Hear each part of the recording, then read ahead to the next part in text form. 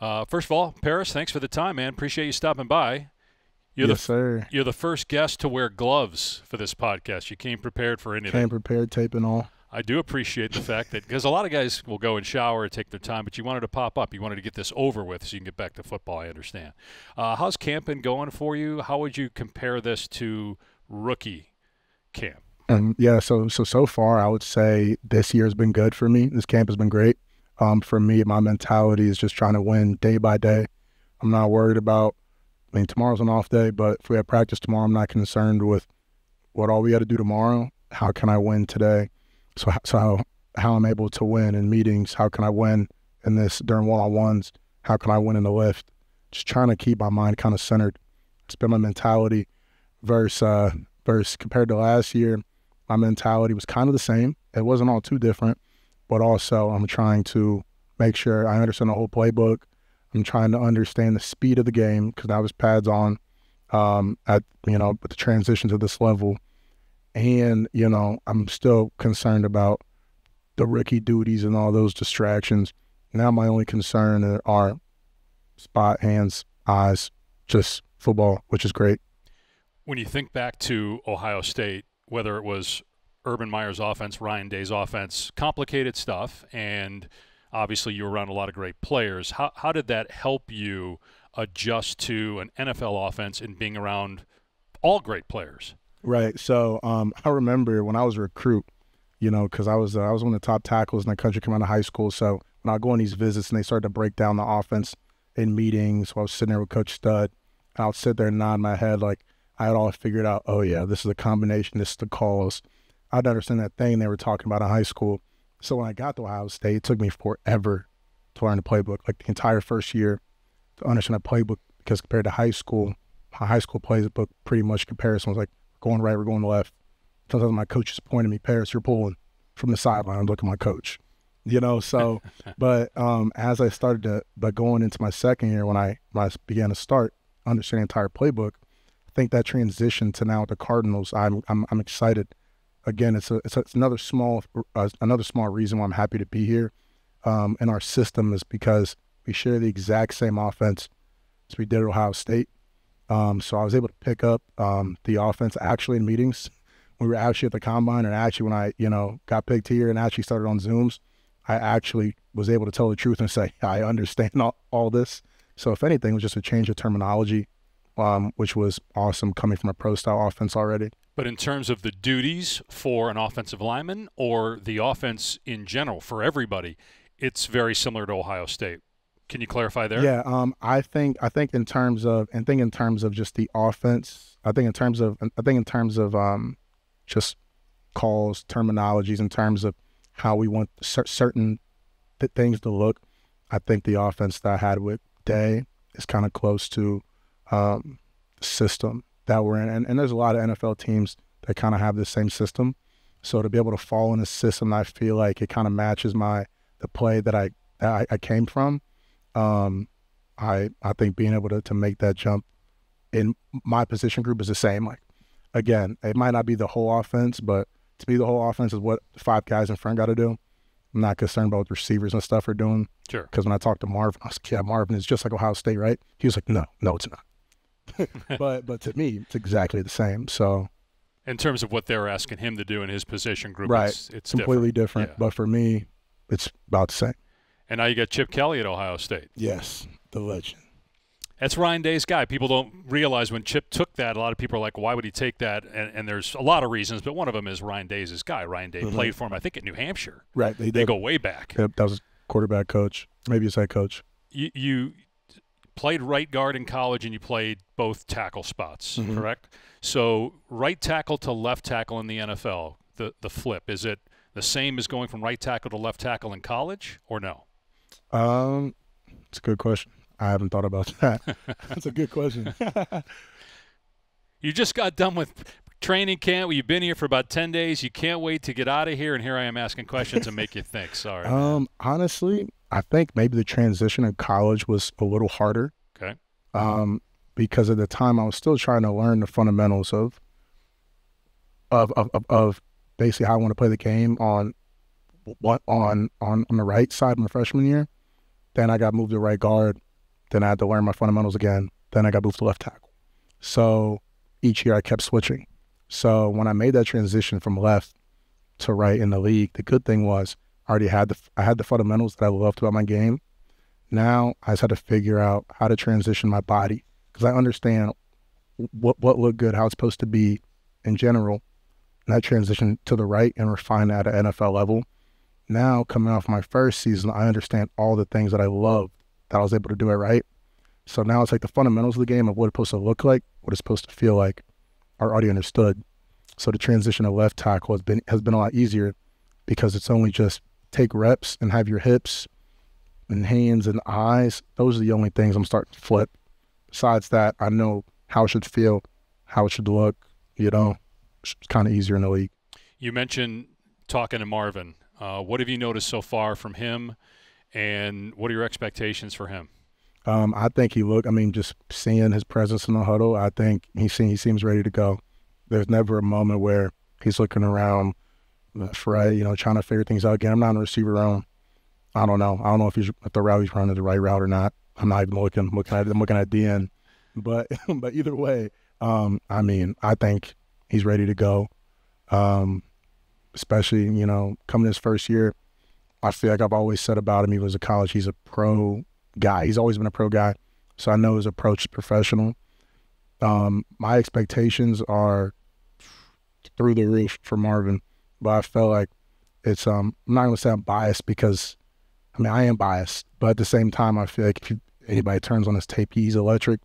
My expectation is that when he has an opportunity to be a one-on-one and the offensive line, we take care of our job and we give Kyler the room to do what Kyler does, I think everybody will, understand what I'm trying to get at, Sure. How special of a player is.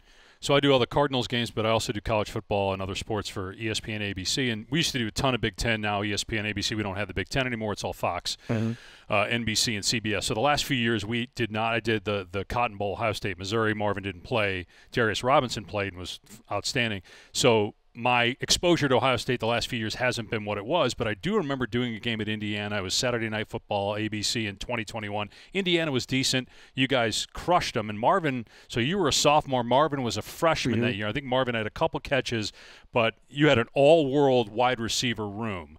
Do you remember when you first thought that Marvin Harrison Jr. would be an NFL guy? Like, was it right away? Was it that first practice? Because, again, there were guys around him that have all been picked in the first round. Yeah, honestly, we knew that he would be the one in his training camp, the first training camp of his freshman year. I remember we were sitting in the offensive line room, and for some reason, like on the tape, the cut-up tape, kind of had we could see at a corner the receivers doing their drills in the corner, and our O-line coach was like, I guess we're having a bad day. He was like, let's see what some real playmakers look like so you guys can get inspired.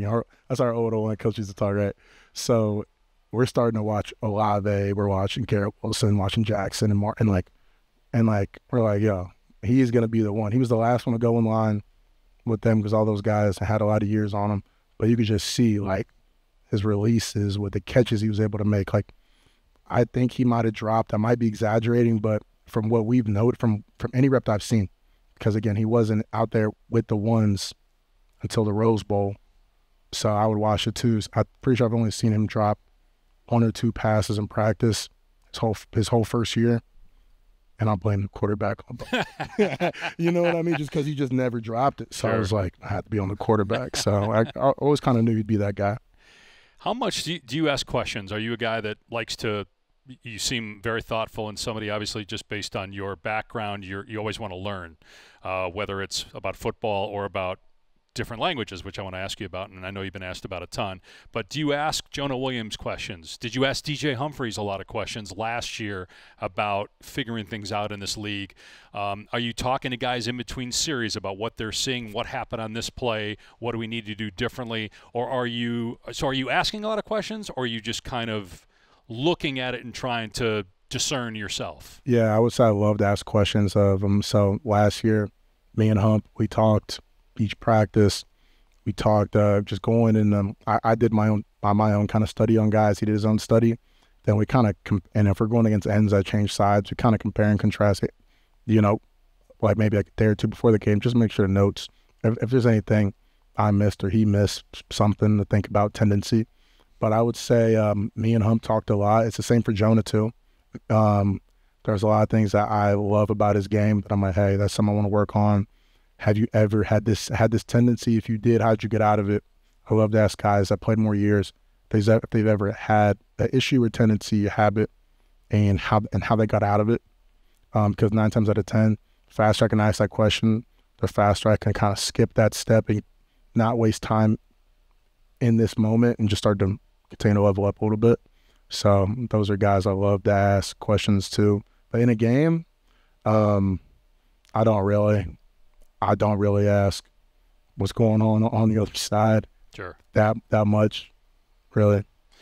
What's your personality is probably unique, I would think, for sports in general. I just don't know how many pro athletes I've covered that you're not fluent in Mandarin Chinese and Portuguese, but you knew it. You were at one point very knowledgeable. You have a lot of outside interests. You wrote for the student newspaper, right? I mean, I don't think there are a lot of pro athletes that are doing that. Do you find that your personality is unique, especially in an offensive line room? Oh, yeah, for sure. Yeah. A lot of people say I'm like a skilled player kind of personality, and in the offensive line world. I say a lot of that's probably because of my mom. My mom, her background is in education. So for me, she was on me like, you need to get an A in all your classes. You're only allowed to get a B in science. I wasn't strong in science, so B was enough for her. I needed an A in my Chinese, and somehow, like when I was in middle school, high school, somehow when I got to college, somehow the advisors gave her access to my Carmen Canvas. So she's like, yo, why did you get, a C on this homework assignment? Where are you seeing this? I'm in college. You know what I mean? How'd you get my password? But yeah, she's trying to make sure that, I'm also taking care of my stuff outside the field and stuff like that. So what got you into Mandarin Chinese and Portuguese? And also, did you start writing because journalism is something you want to pursue after football? Yeah, so what got me into Chinese, so my school, we were forced to take Spanish forever. Terrible at Spanish. Then we got the opportunity to switch to French or Chinese. Everybody chose French, and I wanted to be different. Sounds like I'm going Chinese. That's different. That's definitely I want to be different. Outside the box, for sure. And it turned out to be probably one of the easiest things I've ever learned because it's so strict. It's so strict. Tones are so strict. So I felt like I was able to pick it up easy. I was able to pick it up really easy. For some reason, it just made sense. When you especially compare it to the English language, where there's something I might say in 10 years, and you're like, oh, you can't say that, or whoa, what does that even mean? The English language changed on a daily basis, and depending on what part of the country, and it sounds different, but in Chinese, it's all the same. As far as as far as with Brazilian, with Portuguese, when I made the switch, so I could get my credits for language, I found it a lot easier than Spanish. And so my girlfriend at the time, her family is from Brazil. So I kind of was able to, I learned better language in person. So in our dorm, our apartment, we would only speak, we would only speak in other languages, at the house, and Portuguese all the time. Wow. So that's how I get my practice in. And then naturally, I can say this now, I graduated. She helped me with some of my homework naturally. As far as the Portuguese, it was tough. But through it all, I feel like I started to gain a love for the language, stuff like that. So do you have Duolingo? Do you know what it is? It's I tried an app it on your phone? I tried it, but it just was, I'm so much better in person. Because the person on Duolingo, there's no Brazilian person that sounds like that. If you actually go down to, if you do Duolingo, it'll give you false confidence. Then you'll go down to Brazil, and you'll be like, oi, tudo bem? And it'll be like, yeah, beleza, and you're like, oh, shoot. But you know what I mean? Okay. So. That's good. That's good. So if I ever want to take Portuguese, don't do Duolingo, because I do Italian on Duolingo, and it's a hard language, but I'm not like trying to be fluent. I'm just trying to be able to go over there and be able to talk to people and have conversations. But you're saying don't do that if you want to do Portuguese or Mandarin Chinese. Yeah, I mean, I feel like it kind of depends. I've watched you play, obviously, and you're such a mild-mannered person here just talking with you, but obviously you can get nasty on the field. Is that like, is there a switch? Is there something you think about? Is it natural to you where when you get out there for a game, this personality that we're seeing here changes? Because I know a lot of guys that are very mild-mannered, soft-spoken, and some of these guys are the toughest, nastiest football players. I'm just curious, like, where that comes from for you. I think that kind of mentality is like I think it's more of a thing. It's like something for me. It's like I felt the reason why I'm here to play this game is to give the glory to God. So I feel like, to me, like, even when I come in, I listen to gospel music in my headphones when I'm getting amped up before we take the field. Like, for me, I feel the difference for me is that it builds up kind of like it starts to make me intense almost, like when I think about my God-given purpose to be here. It's like if you felt like if it was your, like if you were living your God-given purpose by trying to stop me from walking over there, and that's going to glorify your purpose for being here, then you're going to fight like hell to make sure, you know what I mean? Yeah. So I feel like, to me, that's kind of the mentality I feel like when I step on the field, and that's why I have that, you know, and because a person can only be angry. I saw this on Instagram for like 2 or 3 minutes, and then you're forcing it.